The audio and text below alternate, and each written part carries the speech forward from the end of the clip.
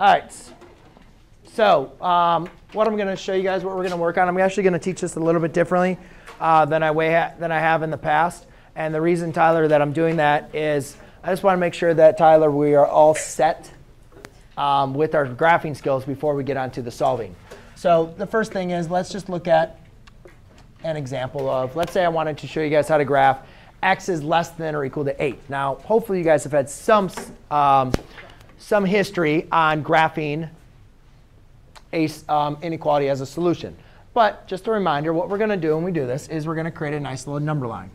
So we are going to be getting into solving inequalities, but I'll actually get into the algebraic process of solving inequalities later. Right now, I just want to practice graphing them correctly.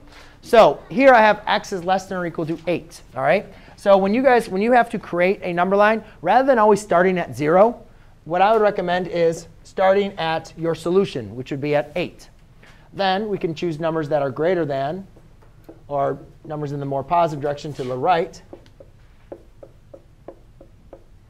and numbers smaller to the left. All right. Now, what I'm going to do is I'm going to show you guys the longer method to how to do these, because there are going to be times when you guys are going to forget. There are going to be times where you're going to get confused. And you always want to have something you can fall back on for Tansy that you can go and complete these problems with. OK? So when you guys have the solution, you need to graph it.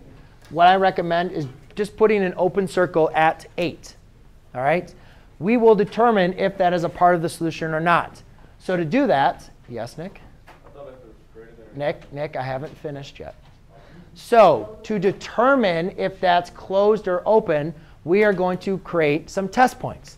And all I simply want you to do is just pick a point to the left, pick a point to the right, and obviously choose the number that is your solution. Then plug in those values in for x. So I have 6 less than or equal to 8, 8 less than or equal to 8, and 10 less than or equal to 8. All right? Again, this is the longer way, but guys, it is foolproof. All right? So now we're just going to determine, we're just going to play a true or false game. Is 6 less than or equal to 8? True. Is 8 less than or equal to 8? Yes. Is 10 less than or equal to 8? No.